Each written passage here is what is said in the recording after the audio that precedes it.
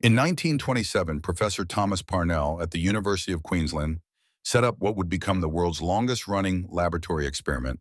the pitch drop experiment. The experiment uses pitch, a derivative of tar, that appears solid but is actually an extremely viscous fluid that flows very slowly over time. For nearly a century, scientists and students have patiently waited to observe the rare moments when a drop of pitch finally falls from the funnel, an event that occurs roughly once every decade.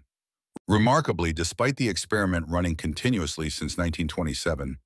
no one has ever actually witnessed a drop falling in real time, with the most recent drops occurring during equipment failures or overnight when no observers were present.